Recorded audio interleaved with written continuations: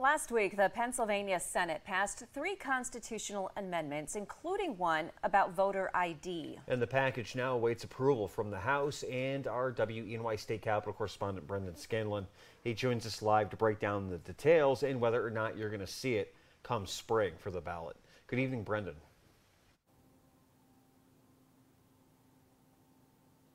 Renata and Nick, good evening. So Senate Bill 1 originally only included voter ID. However, last week before it passed the Senate, 2 additional constitutional amendments were tacked on.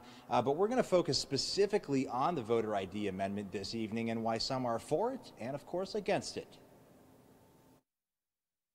So most of our concerns have to deal with the lack of clarity. For those opposed, like Elizabeth Randall with the ACLU of Pennsylvania, voter ID is... It's a solution without a problem. Randall has more questions than answers, like what exactly counts as a government-issued ID. They say that it is an unexpired government-issued identification. That's it. We don't know what that could be. She says the proposed amendment would negatively impact those without a license, like many senior citizens and those who move frequently. A disproportionate effect on older, rural, and younger, typically people of color. And the same thing with people who are moving a lot. If you don't update your ID, then you're going to have some problems. Randall says the constitutional amendment does not provide enough information for voters to make an informed decision. They say let the people decide, right? But it's not clear.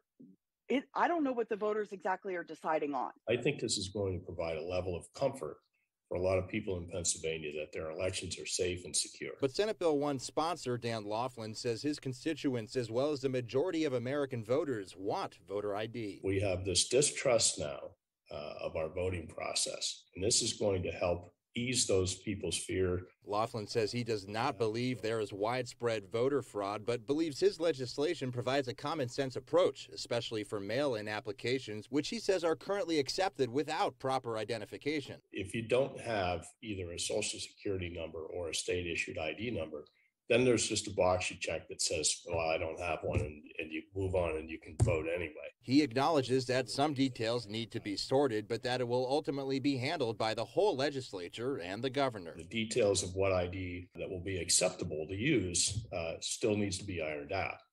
That's going to take place in the legislature if this passes.